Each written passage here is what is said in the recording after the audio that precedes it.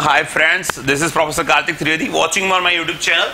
आज हम जो देख रहे हैं वो न्यूमेरिकल ऑन फ्रांसिस ट्यूब देखने वाले हैं, ठीक है। तो जिन लोगों ने design aspect of Francis turbine इसका पिछला वाला वीडियो नहीं देखा है वो देख ले, उसके बाद यहाँ पे आए। सो आपके स्क्रीन के ऊपर अभी एग्जांपल आएगा। वो बोला हुआ है फ्रांसिस टर्बाइन प्रोड्यूस 150 किलोवाट, यानी जब भी आपको बोले प्रोड्यूस समथिंग किलोवाट, उसका मतलब ये शाफ्ट पावर ही होता है। सो शाफ्ट पावर देके रखा है 150 किलोवाट। फिर आगे बोल रहा है having an overall efficiency, so overall efficiency 0.74 देके रखा हुआ है। Is required to produce under a head 10 metre, so capital H head देके रखा है 10 मीटर एंड 150 आरपीएम, यानी कैपिटल एन देके रखा है 150 आरपीएम रोटेशन देके रखे हुए उसने। The velocity of periphery of the wheel, सो जब भी आपको बोले velocity of the periphery of the wheel यानी U1 की बात कर रहा है, ठीक है। He is asking about the U periphery of the wheel. Radial में जब भी आपको बोले velocity of the periphery of the wheel, that means he is asking about U1। So U1 की बात कर रहा है, velocity of the periphery of the wheel and velocity of flow, and velocity of flow उसका मतलब होता है VF, ठीक है। और इनलेट की बात हो गई तो ये VF1 होगा। सो वेलोसिटी ऑफ फ्लो का मतलब होता है VF, ठीक है। एट इनलेट जैसे उसका मतलब वेलोसिटी ऑफ पेरिफेरी होता है U और इनलेट होगा तो U1, वेलोसिटी ऑफ फ्लो होता है VF पर इनलेट होगा तो VF1। सो U1 आपको देके रखा है 0.25 अंडर रूट 2GH और VF1 देके रखा है 0.95 under root 2GH respectively. If the hydraulic losses in the turbine are 20% of available energy, तो hydraulic losses in the turbine यानी 20% हो रहा है, उसका मतलब क्या हुआ, एफिशिएंसी 80% हुई। सो 100 वोट दे रहा हूं, उसमें 20 वोट ही लो रहा है, तो 80 वोट तो I am getting. So indirectly उसने हाइड्रोलिक एफिशिएंसी देके रखी है जो कि है 80%, जो 0.80 हो जाएगा। बोल रहा है guide blade angle eight inlet, so alpha 1, wheel van angle eight inlet, so beta 1, diameter of wheel means capital D and width of the wheel eight inlet यानी कैपिटल B1। सो ये आपको फाइंड करना है। तो चलो अब यहाँ पे आ जाए। तो सबसे पहले मैंने आपको देखा था कि यहाँ पे आपको एक चीज याद रखनी है, U1 बराबर क्या होता है, U1 इक्वल टू होता है, मैंने डिजाइन एस्पेक्ट में सीखा था KU अंडर रूट 2GS। तो आपको ध्यान से देखो, ये वही से चीज मुझको देके रखी, यानी KU आपको कितना देके रखा है 0.25।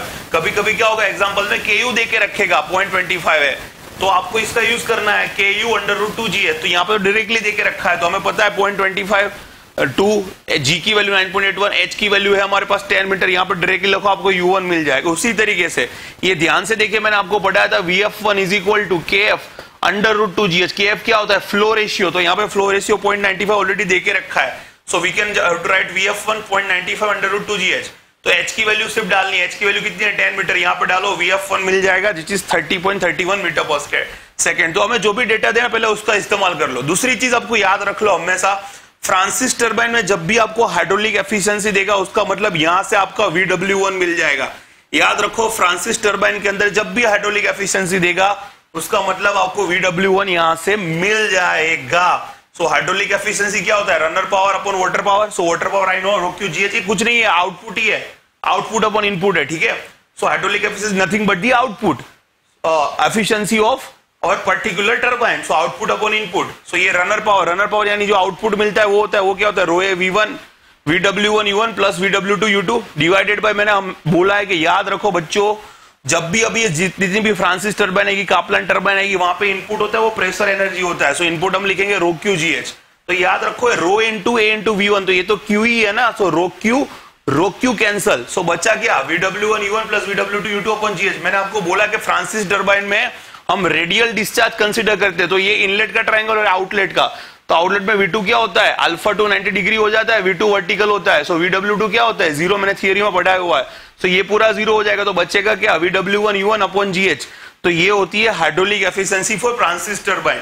तो अब ध्यान से देखिए, अब हाइड्रोलिक एफिशिएंसी उसने देके रखी है, कितनी देके रखी है उसने 0.80। So hydraulic efficiency I am having U1 की वैल्यू है, हेड की वैल्यू है G 9.81 है, यहाँ पे VW1 मिल गया, कितना है 20.41 मीटर पर सेकेंड, ठीक है।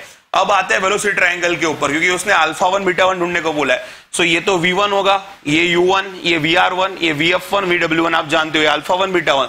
तो जस्ट सिंपली आप यहाँ पे लगाओ ट्रायंगल पे 10 अल्फा 1 लगाओ। सो 10 अल्फा 1 क्या होगा VF1 अपॉन VW1। सो VF1 VW1 की वैल्यू है तो अल्फा 1 मिल जाएगा, दैट सेट। उसी तरीके से 10 बीटा 1 यहाँ पे लगाओ तो VF1 into this, so VW1 minus U1 बात करूंगा तो ये मिल जाएगा। सो VF1 upon VW1 minus U1, ये भी सारी वैल्यू आपको बीटा 1 मिल जाएगा, ठीक है। अब याद रखिए उसने क्या देके रखा है, अब उसने देके रखा है ओवरऑल एफिशिएंसी। हमेशा याद रखो ओवरऑल एफिशिएंसी से आपको डिस्चार्ज मिलता है Q। सो ओवरऑल एफिशिएंसी का इक्वेशन क्या है, साफ पावर अपॉन वाटर पावर। सो साफ पावर, वाटर पावर होता है रो क्यू जी एच। सो ओवरऑल एफिशिएंसी उसने देके रखी कितनी है 0.74। साल्ट पावर देके रखा है कितना है 150 kilowatt.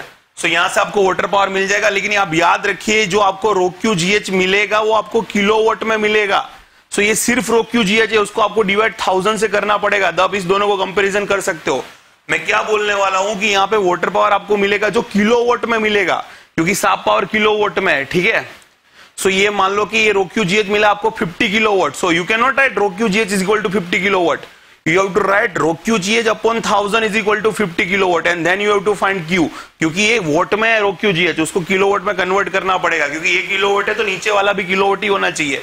So divide by 1000 is equal to 50, तो q को सब्जेक्ट बना दीजिए, आपको डिस्चार्ज मिल जाएगा जो आएगा 1.53 मीटर क्यूब पर सेकेंड। अब बोला है विड्थ ढूंढिए, तो हमें पता है कि हमें डिस्चार्ज का हमें पता है क्या इक्वेशन है, q पाई d1 b1 vf1, क्योंकि मुझे पता है b1 सिर्फ एक ही इक्वेशन में आता है डिस्चार्ज में, पर देखो vf1 है, पाई है, लेकिन d1 नहीं है, पर मुझे पता है u1 इज इक्वल टू, मैं क्या लिख सकता हूं, u1 is equal to can I right pi d1 n upon 60। तो u1 की वैल्यू हमने ढूंढ ली है, n की रोटेशन देके रखा हुआ है, तो यहाँ पे डायमीटर मिल जाएगा जो आया 0.445 मीटर, ठीक है। सो अब तो डायमीटर भी है, पाई भी है, vf1 है, तो आपको v1 मिल जाएगा, v13 inlet. So this will be my answer. कभी कभी क्या करेगा बच्चों, डिस्चार्ज आपको नहीं देगा, तो डिस्चार्ज नहीं देगा तो आपको ये इक्वेशन लगाना पड़ेगा, फिर पाई d1 b1 vf1 is equal to pi d2 b2 vf2। क्या करेगा, इसमें से पूरी ये सारी वैल्यू, ये वैल्यू और ये वैल्यू देगा, सिर्फ रहेगा होगा रिमेनिंग b2, तो आपको b2 ढूंढने को बोला होगा, ठीक है।